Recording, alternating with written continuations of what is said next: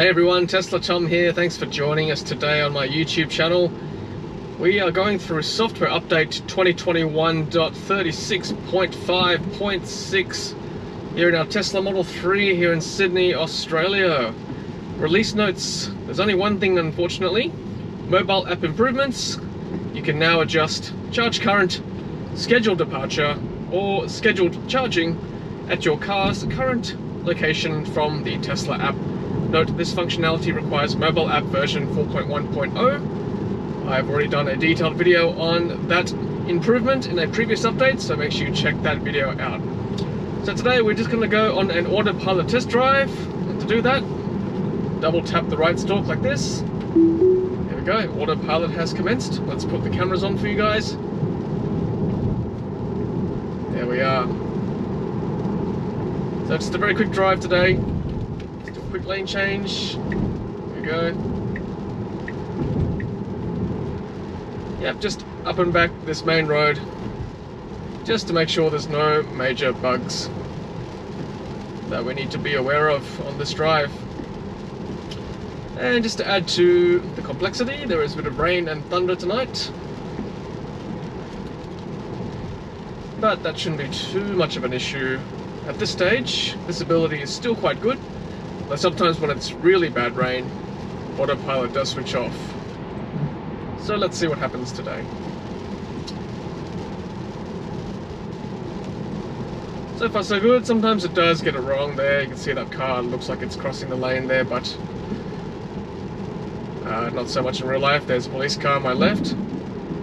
That's why we don't speed, people. Police like to hide in that pocket sometimes. Yeah, I mean, on cruise control, this car is pretty good. Follows the speed very well.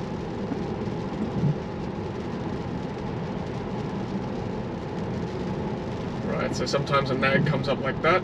Just a little thing that Tesla does to make sure that we're still awake and paying attention. Just a quick lane change to the left, because this right lane does end, or becomes a right turning filter lane. I'm about to merge into this lane. I can see a car to my left there. Let's see what happens. Yeah, pretty good. Zip it in front of the car behind. Very good. Actually, I do want to go in that right lane. Let's just go back in. Whoa. Take control there. Probably got a funny look from the car behind me. Very odd. It wanted to do a lane change, but then it decided not to. Interesting. So that's why always have your hands very close to the steering wheel there, guys, just in case something like that happens. Alright, so we'll do a right turn here, and then we'll swing back around under the underpass again. So that's one example of how to disengage Autopilot. Just take control like that. When you do take over the wheel like that, the cruise control stays on, like you see there, but obviously auto steer disengages. You can also flick up the right right stalk. That also brakes it, or disengages Autopilot, or you can press the brake pedal as well. In those two latter scenarios,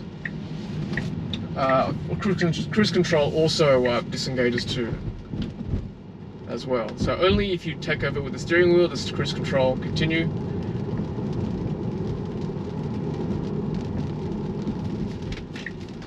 Have to go back and see what that notification was. Possibly because I was in the roundabout and cruise control is still on.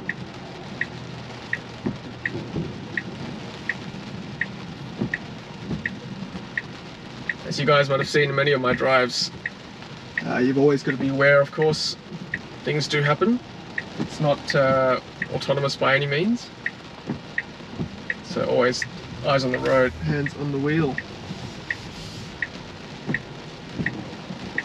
Alright, what we want to do is drive into the far right lane so we can use the underpass again. Got some new tyres recently, so it's helped with the gripping the road a bit better. in the wet. Right, let's engage autopilot again. So a couple of ways you can match the posted speed sign, which is this one here. This is your speed, or the autopilot max speed. That's the posted speed sign. Let's just say if I roll it down like that with the wheel, I want to match it again, I just press that. That's one way to do it. Or you can also do this. You can also do right stalk, hold down 1, 2, and then it matches the posted speed sign there, as you can see. There's a couple of ways you can match the posted speed sign. One, tap the posted speed sign there, or right stalk down, count 1, 2, then it matches the speed sign, speed limit. There you go, guys. The quick test today. Quick video. There's the police car again on the right. And yeah, just a quick autopilot test drive on software update 2021.36.5.6. Just a quick bug fix, performance improvements update, nothing too major. The app, like I said, app improvements I've already done in a previous video, so make sure you look at that as well. But that is it for today, guys. Hope you're all doing well. If you've received this update recently, let me know if there's any improvements you found or anything else I've missed. Leave a comment below. Otherwise, don't forget to like and subscribe. Really appreciate your support. Until the next software update video, happy charging. Bye now.